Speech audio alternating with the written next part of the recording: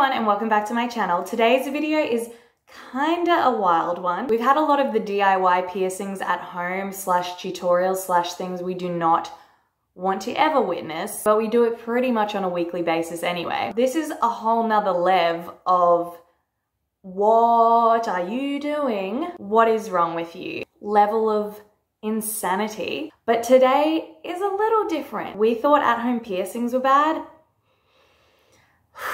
How about this time we look at our at-home piercing scar removal tutorial?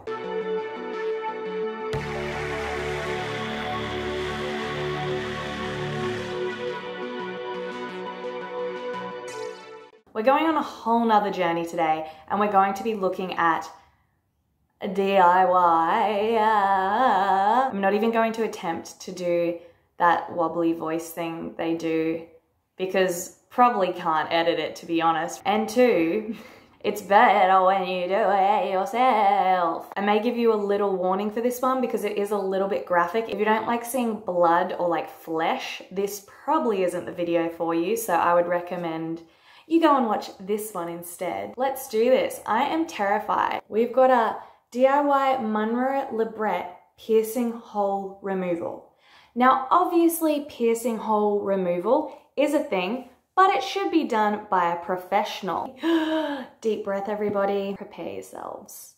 Cleanse area with iodine and numb with ice. Didn't have access to gloves, so scrubbed my hands thoroughly. I mean, what? Access to gloves? If you're going to do something like this hectic, I think you can access some pretty cheap gloves from literally any supermarket. Not that I recommend going out and buying some gloves from the supermarket to do procedures like this, but you can't be that stingy to like not pay for some like $3 gloves. Compared to the actual procedure, I think you're saving quite a lot of money there. Could have just gone and got some gloves.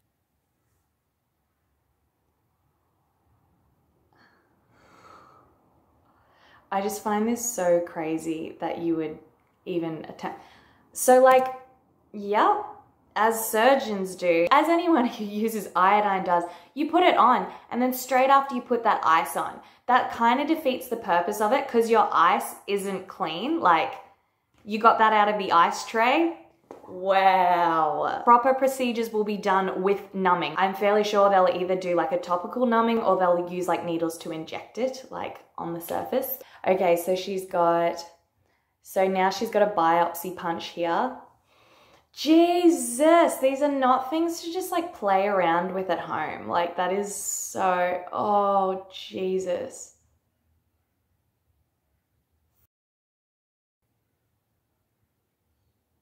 Like those punches are so sharp, yuck. And she's just like, sorry, but like you don't just touch it. Get some gloves. This is so terrifying. And your filthy, filthy nails. Does anyone know how much filth is beneath your nails? And your nails are like touching this wound? You terrify me, woman.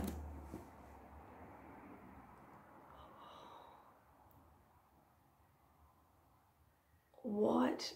What?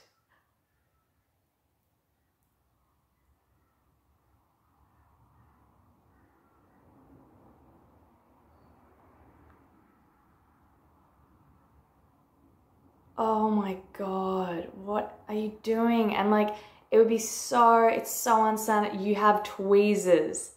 She has tweezers.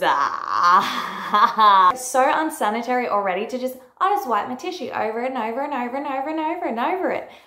This is not how a professional would do it. Like they wouldn't need to be wiping it 500,000 times. Because it's meant to be done quickly and properly, as opposed to, let's use the tweezers that I pluck my eyebrows with. Oh my God, this is the most terrifying thing I've ever seen in my whole life.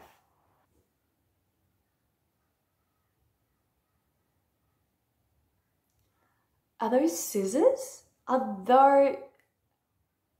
She's snipping away at her flesh.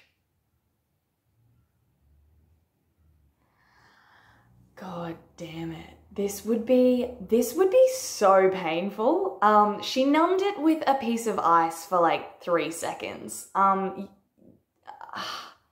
You were snipping at your flesh, like piece at a time. This is so disgusting. What, like mentally, this would be excruciating, I feel like. So that's like the piece of scar. Oh, she's like pulling at that would be where the like hole is. Oh, God damn it. Wow. Just a nice, imagine if it was just like a fishing hook. I wouldn't be surprised with some of these people who do this stuff at home. Grab the tackle box, slide that fishing hook through the lip. Okay, Steve-O. Just pop that ice on there, make it feel a little bit better, because the ice is literally going to do nothing. Maybe she's just cleaning it up with the ice, it looks like. Wow. I mean, it's a pretty... It looked like a pretty smooth looking job. Like, it doesn't look horrendous, but also like, I feel like she sat there for probably an hour snipping at her flesh with scissors. And now, like, she's put some medical tape over it or something. Has she stitched it up? The bandage strips is, I can't read that because it takes up the whole screen. She said, I'm in no way professional and I'm in no way suggesting others do it as I did. I worked with what I had at hand and it turned out fine. The equipment was sterilized prior to use. What do you mean by sterilized? Do you own an autoclave? Because something tells me that you do not. And they did not come out of a sterilization pouch. So don't know what we're talking about. Just as you used proper numbing, I'd say you used proper sterilization, meaning let's pop it under some hot water or like dip it in bleach, whatever these people do. And then someone said, just done mine last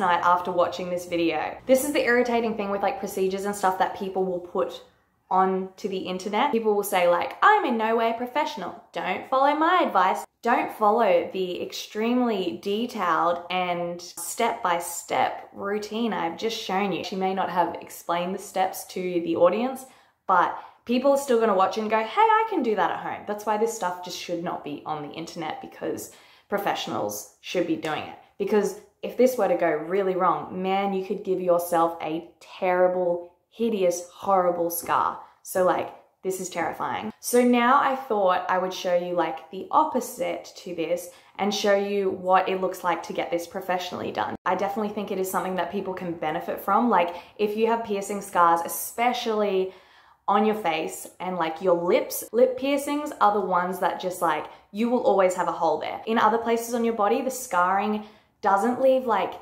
a hole as such, like it more leaves like sort of like a flat scar that you can like gradually get rid of with like oils and taking care of your skin properly. Lip piercing hole removal is like a big thing because of what they create. So this one is done by, I'm guessing, a plastic surgeon. So this shows the proper way to do such a procedure. Right now we're doing a piercing removal. Anya has this large gauge piercing that goes from her outer lip to her inner lip. You can call that a fistula. And what we do is we just numb it up and then we're gonna cut out the whole thing. Alright, so right now we're removing this piercing fistula. The piercing's been there for years and we want it gone, so we use a punch biopsy, which is a circular knife, and we make just a little tiny... So it's the same, that the previous lady did use the biopsy punch, but once we do that, we can grab the little... This is the proper way to use the biopsy punch? Started, and we throw just a little hook through it. And this is a suture that helps hold tension on it, which makes it much easier to follow the track down. You can just watch him do it with such ease, like everything he's doing. And also, the fishing hook is not so much a fishing hook here, is it? There's a track that follows down around this. It's usually a little uncomfortable. And for look the at patient. the Not proper really painful, they tool just kinda he's feel a using little to tugging like and take pulling away that flesh. down. You can see it kind of starting to come out on its own.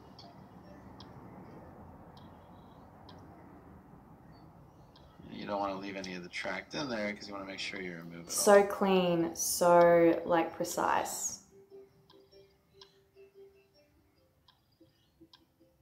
And you stick right to the tract. You don't want to cause any muscle damage. Everything's coming out nicely so far. And this is going to go connect to the... You can see how much the lip is already swelling. Lip.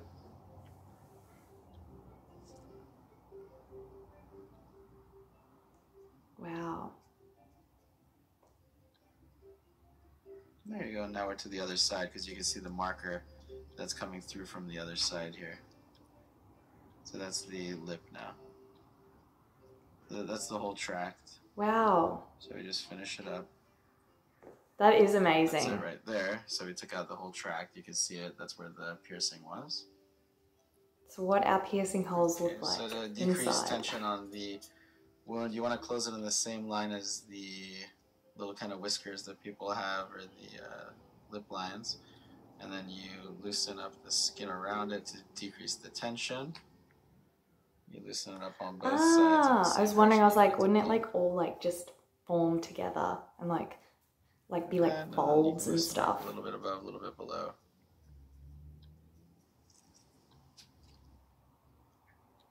Okay, and that's it.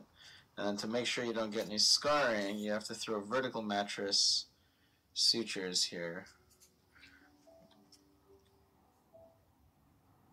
It's kind of hard to throw deep stitches into these because it's so small. It's a punch biopsy. That makes a lot of sense because it's obviously like you're removing a scar. You don't want like a bigger scar because like looking at this, you'd be like, wow, that looks like you're just giving yourself an even worse scar.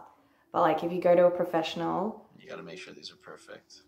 Yeah, they would do it so nicely and it would be so beautiful afterwards.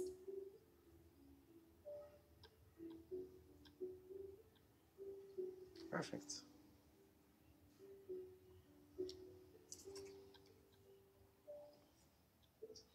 You see the vertical mattress stitch pinches everything up, which makes it heal a lot nicer.